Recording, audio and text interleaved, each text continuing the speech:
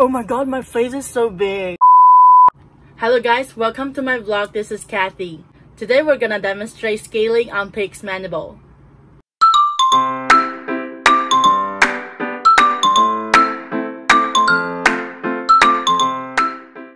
Before we start, let's introduce the instruments. These are all Gracie curates. The number has its meaning. Number 1 to 6 are for anterior teeth, and 7 to 18 are for the posterior teeth. To be specific, number 1 and 2, 3 and 4, 5 and 6 are used to scale all tooth surfaces interanterior. Number 7 and 8, 9 and 10 are for buccal and lingual surfaces of the posterior teeth. Number 11 and 12, 15 and 16 are for mesial surfaces of the posterior teeth. As for 13 and 14, 17 and 18 are for the distal surfaces of the posterior teeth. The design of the Gracie curate is that it only has one cutting edge, and it can adapt closely to the tooth surface. You can see there's a flat surface on this side and not the other side. So that means this edge is the cutting edge. Our model here is a pig mandible. This is the overview of all the teeth. You can notice there's quite a lot of calculus on the tooth surface, especially on the posterior region. Let's start with the anterior teeth. For anterior, I use number 1 and 2.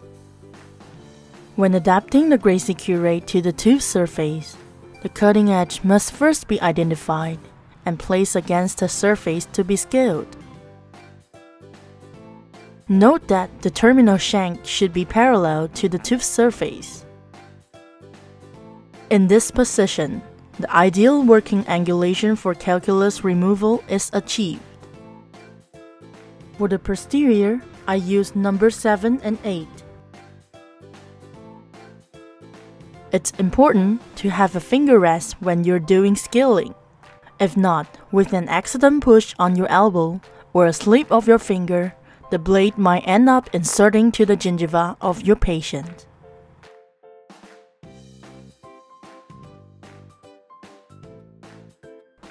Here, you can see the calculus can be spattered out, so it is important to wear a full PPE when doing scaling.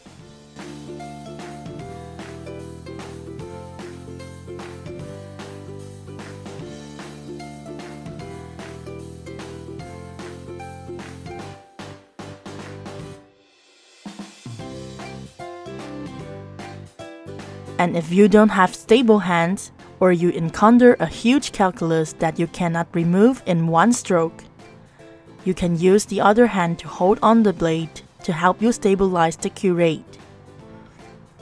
In that way, you will have a more powerful stroke. But be careful not to hurt the oral tissues.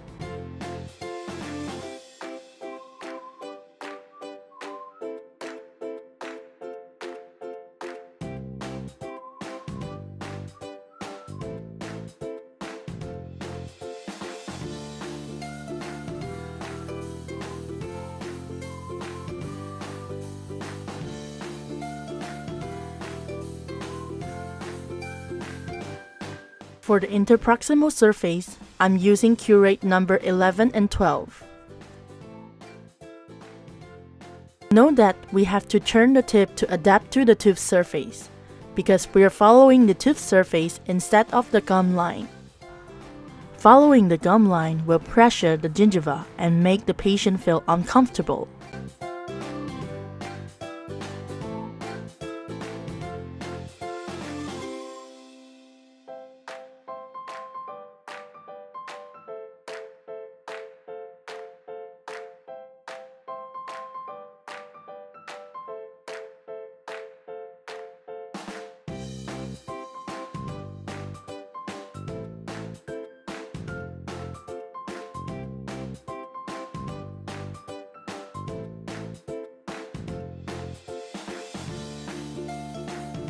Here, I accidentally paused the filming while I was cleaning this tooth. But here's the original look.